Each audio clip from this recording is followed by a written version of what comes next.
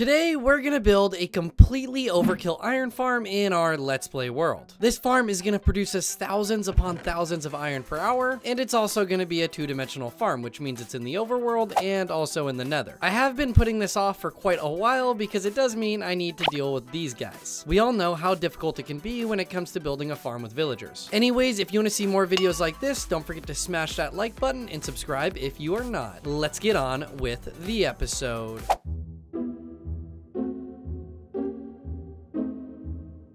I really need to build an iron farm because in order to do some of the projects I want to get started on, I'm gonna need loads and loads of iron. But there is a few things I need to gather up before we can actually build an iron farm. First off, if you watched last episode, we built up this villager breeder, which is gonna come in handy today, but not completely. Because there is a thing with iron farms, and it's a pretty negative downside. See all this beautiful terrain, I mean, besides this dirt bridge? If I were to build an iron farm right over there, it would be pretty ugly. So instead, I want to find myself a big grasslands that I can turn into my industrial complex. This is where all my ugly farms can go in the future. But that does mean this villager breeder isn't gonna be completely useful. I'm gonna have to build another one by the industrial complex. This one is mainly just gonna be used for all my trading halls. And today, I'm gonna use it to get a bunch of name tags for all the zombies for this iron farm. Now, I could get myself a librarian villager and start trading with him right now, but that's gonna be really expensive. So instead, I want to use the zombie right behind me to zombify this villager so I can get really cheap traits. Although in order to do that, we need to go into the nether. And you might be asking yourself, why do we need to go into the nether? Well, first off, I want to collect up a good amount of glowstone because I like using redstone lamps. And you need glowstone in order to craft those. But also, I need to go find myself a blaze spawner so I can get some blaze rods. And with those blaze rods, I can craft myself a brewing stand and also some blaze powder. Well, isn't that convenient? I walked right by that thing. I just need to find a safe way down. I think the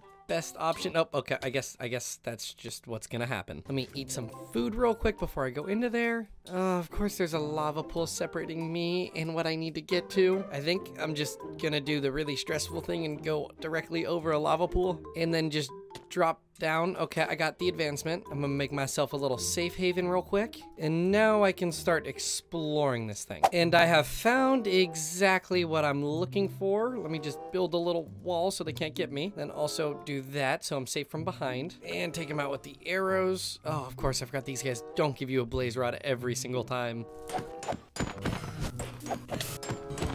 Oh, hey there, buddy. I'm gonna come back for you one time. I need your skull.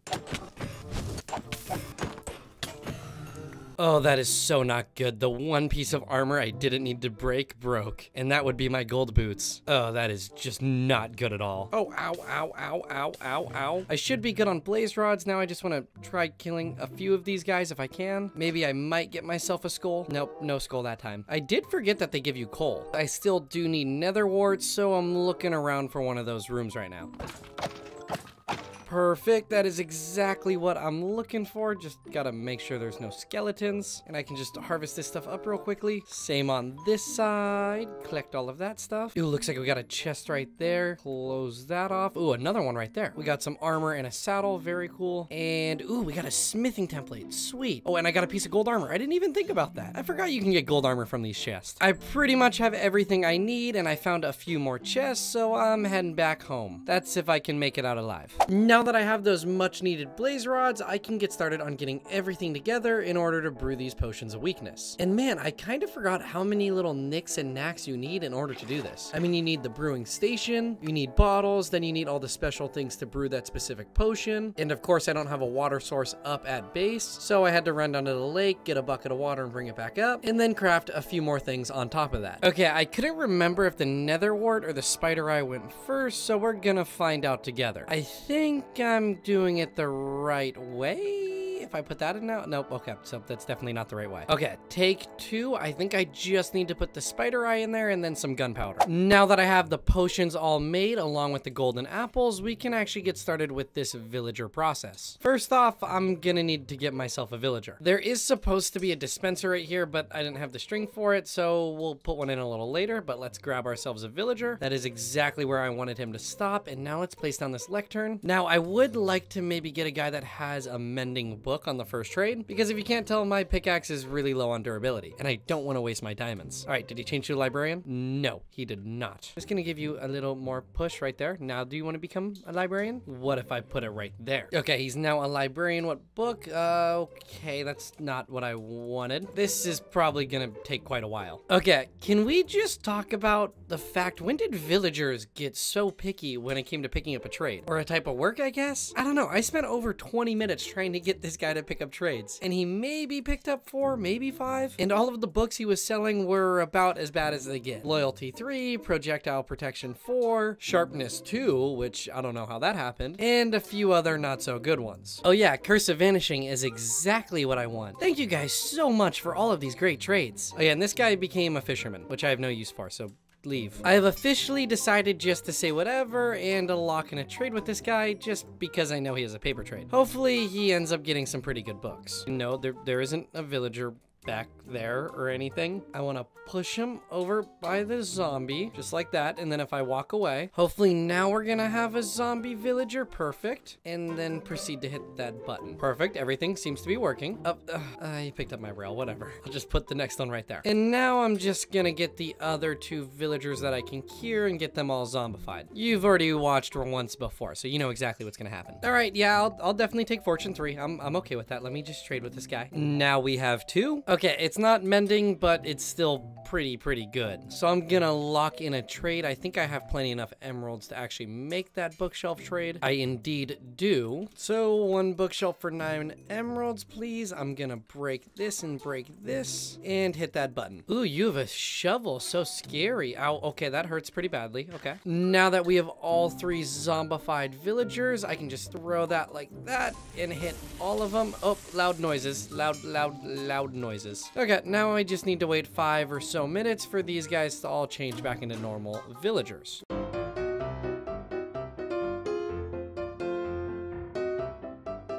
And there we go. We now have 3 villagers with relatively cheap trades. Okay, that's not as cheap as I thought it was gonna be. This one's kind of expensive. I could actually get a book and buy that, which, you know, that's exactly what I'm gonna do. Might be a waste of emeralds, but I want efficiency. Okay, and then to keep leveling this guy up, I'm gonna use the rest of my emeralds to... Nope, is that not enough? Okay, well, I have a good idea. This guy has a book trade, 1 book for 1 emerald. So if I just do something a little bit like that, I'm gonna get a whole bunch of books. So then I can trade with this guy to level him up, and then use the emeralds I just got to level this guy up. It's a whole process. I'll let you know when I'm quite there. And just like that, I have all 3 of these guys maxed out, and I've done a little bit of extra trading with them to get enough emeralds for those name tags. I only need 4, so any leftover emeralds, I guess only 1. That was a close call. Besides that, yeah, some of them, so the efficiency 4 guy, he ended up getting respiration 3 and feather falling 2, which is not too bad. This guy got no good books, like, at all. And this guy with the fortune 3 ended up just getting a respiration 1. Although I did notice that we're now up to level 32, so we might as well do a trade real quick. I decided to craft another pickaxe, and hopefully we can get some silk touch because I've yet to get that, but instead we now just have 4 of the same axes. I mean pickaxes. I was hoping the bow would show infinity or something, but it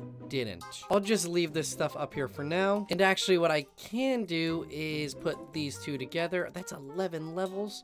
That's 13 levels. Oh, that is expensive, but I'm gonna do it anyway. So now we have an efficiency 5 pickaxe. Switching gears, I want to get started on getting all the resources collected for this iron farm. Luckily, it's not too resource heavy of a build. First things first, I want to head out and go collect up a bunch of sand and gravel. I'm gonna be using this to craft a bunch of white concrete. Since this is gonna be an industrial complex, I get to use a building style that I never really use, which I guess is just the industrial building style. Either way, I know where a big stone beach is that's full of tons of gravel, so that's easy to collect up. When it came to the sand, it was a little bit more difficult, but I ended up finding a beach that I really didn't want to destroy, but I'm gonna have to in order to get all the sand I need. Unless I go out and look for a desert. I have no idea where one is. This beach was actually big enough where I don't think I totally destroyed it. I mean, you can tell I did a little bit of demolition, but not too much. Anyways, with a full boat of gravel and a full inventory of sand, I can head back to base and start making concrete. Now, in order to turn all this concrete powder into normal concrete, I need to build a little redstone contraption. And we all know how I am with redstone. So hopefully I'll be able to do it, but I think I'm gonna build it right up here by this iron that doesn't exist. Actually, I think I'm gonna build it right where this amethyst area is. Yeah, right about here should work.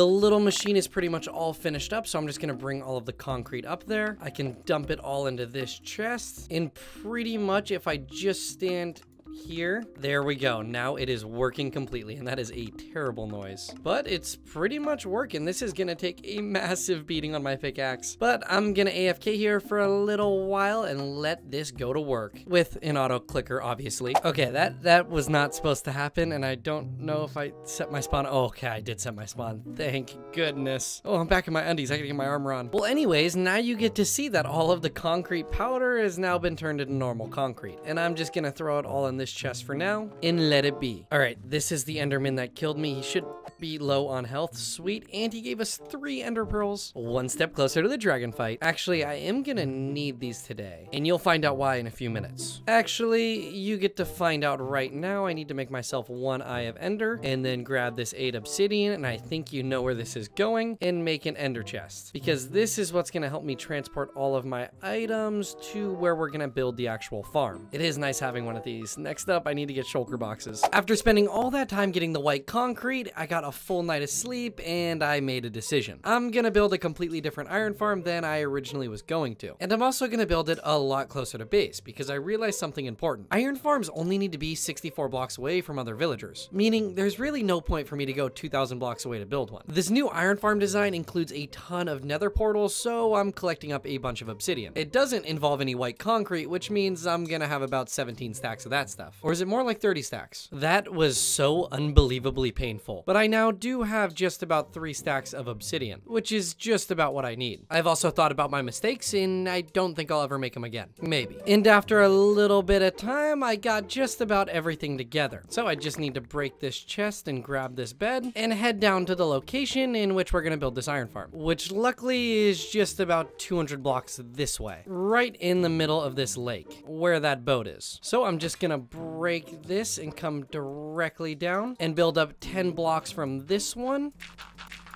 And then from here, I need to build a bunch of really, really big nether portals. So let's kick off the time lapse. Now, I know you're probably wondering like why I would spend all this time collecting materials and then end up changing my mind. Well, there's a lesson to be learned here. Really think out your decisions before you actually make them so you don't end up like me. Anyways, part of the reason I chose to build this one instead of the other one is because it produces a lot more iron. It's also not so resource heavy. The other one involved 24 villagers, where this one involves 12. And since I'm building it a lot closer to base, I can just use my existing villager breeder. Also, I'm really excited to build this because it's my first 2-dimensional farm I've ever built. Anyways, once I had all the platforms and portals built, it was time to start building dirt bridges. I'm gonna need 2 zombies for this iron farm, so I need a good way to get them over here. I have no idea why, but the audio cut out here. Pretty much all I'm saying is I need to get 2 zombies and it's nighttime, and I need to get them into these chambers right here. So hopefully a few of them spawn nearby, so it doesn't take me 2 or 3 nights to get this done with, because this is what always takes the longest. Right up these stairs, you're doing good. And then I'm just gonna jump across and hopefully you fall right into there. How about now? No, no, no. Oh, please don't tell me he despawned. Please don't tell me he's gonna turn into a drowned either. Come on, just chase after me. Come on, you're so close. Of course that has to happen. Okay, time to go look for another one. All right, this guy sees us. We just need him to follow us this time. Back off, drown. Okay, I'm a little bit more prepared this time. Just wanna come like that, and then come here. Come on, just right on through. Right on through. You're almost there. You're almost there. Okay, we got him. We're good. We're good. Oh, of course the sun's now coming up. Okay, I just need to do that real quick. And then I also want to give him his name tag just so I can go look for another zombie real quick. Please, game, please. Do I have enough time? Okay, this might be the guy we want. He has armor and a helmet on. Oh my goodness, I didn't even know he was there. All right, just follow me, buddy. No. Come here. I'm right here. I got so lucky. It is insane. Hopefully I can get this guy into there, but for now, I got really lucky. Oh, okay, I made a mistake. Oh. No. Trying to look at the bright side of the situation, at least I got 1 zombie into the farm, I guess. I went 1 for 3. Yeah, that's not very good, is it? Anyways, while I waited for it to become nighttime again, I got started on all the dirt bridging to get the villagers to the farm. I originally was just gonna use a boat and do the really, really slow method, and then I realized I have a bunch of iron and I'm making an iron farm, so might as well just use rails. It's almost nighttime again, which you know what that means. More zombie fun. Please help me. Hopefully one spawns in like right in this general area, so this goes pretty quickly. And of course there's an enderman right up there. Okay, I got a zombie right here. Hopefully we can make it all the way to the dirt bridge without having any issues. This guy really does not want to cross right here. There we go, we got him. Oh, we got a second one right there too. Why couldn't we have had this, like, you know, on the first night? Anyways, okay. Just right into here, come on, right here, right into, okay, we got, oh, okay, I only needed one of them, but we got two of them. I'm gonna cover that up, and then I can just sleep real quick to make sure nothing else gets me up, and there's monsters nearby. I should have known that. Okay, I got one of them. Thank goodness I didn't kill both of them, and of course, I swear, if this, I'm gonna see if he takes my helmet, because I left the name tags over there. If he despawns, I'm gonna lose it. He did not despawn, thank goodness, and let's just give him that name tag. And can I sleep up here? Yes, I can. Perfect. Now with both zombies in place, I can get rid of all this dirt and then light up all the portals, which is extremely satisfying. I cannot speak English right now. Oh my goodness, of course I don't have a piece of gold armor. All right, I'm not going to the nether just yet. I got my piece of gold armor, and now we can head over to the nether. Okay, perfect. This is looking pretty good. Oh no, this isn't good. No, no, no, no, no. This is not good. This is my normal portal. Wait, shoot. If I have a flint and steel. If I break this, where do I end up? Okay, I end up here. You know, I'm gonna give it one more try. Please not end up at that portal, the one that's over there. Please, please, please, please, please. Okay. I'm gonna need to go to that exact coordinates in the nether and build a portal for those ones. All right. Okay, this should be the exact spot I need to be in, so I'm just gonna build a portal right here, which needs to be a 3x3 also, so then I can just do something a little bit like that. Grab my flint and steel. Oh, okay, I thought I could do it. I couldn't.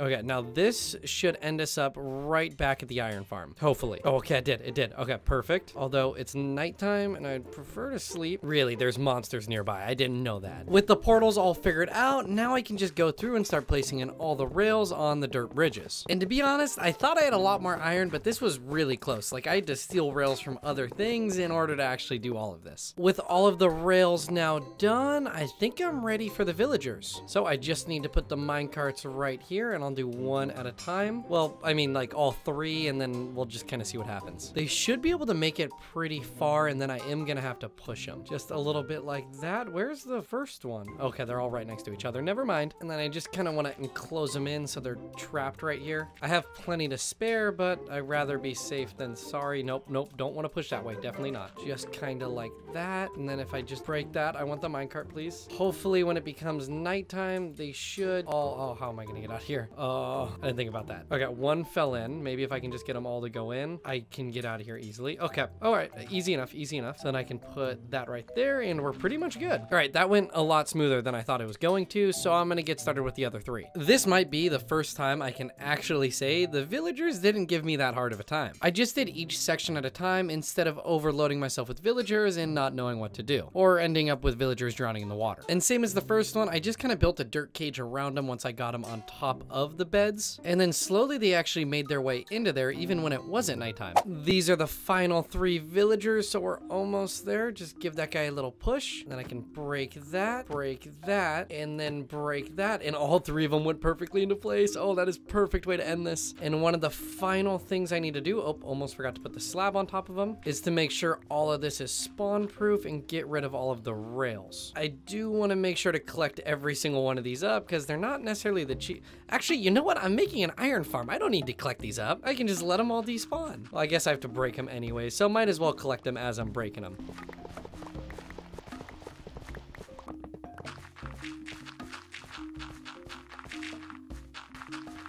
I decided to AFK for about 10 minutes just to see if this thing is working, which it should be. So I just got to make my way back up to our main nether portal and go check this thing out. All right, obviously it's working. We got a bunch of golems up there, and oh my goodness, this is the most technical iron farm I have ever built. So I'm very, very excited that it's working. Hello there, can you get in my face anymore? I mean, the iron is just rolling in. There is something I want to do. I just don't want that guy to drop down. Need to use my, oh, okay, I need that piece of glass. If I come in here and then also put in some soul campfires, it should speed it up just a little bit. There was a point in time when I was building this where for some reason I thought maybe I might need 2 accounts on this world at once, and this isn't a server, this is just a normal world. And so yeah, I thought maybe I messed up, but I didn't, because obviously it's working. So it's now audio issues again, but all I'm saying is it's been 24 hours and I spent an hour AFKing at the farm. So let's go check out just how much iron this farm produces. I definitely need to build a better way down to the killing chamber because right now it's yeah, not very great. Moment of truth. Oh my goodness. That is about an hour. I actually think it was like 45 minutes. Yeah, this was probably much bigger of a farm than I really needed, but at least I'll never have to worry about iron like ever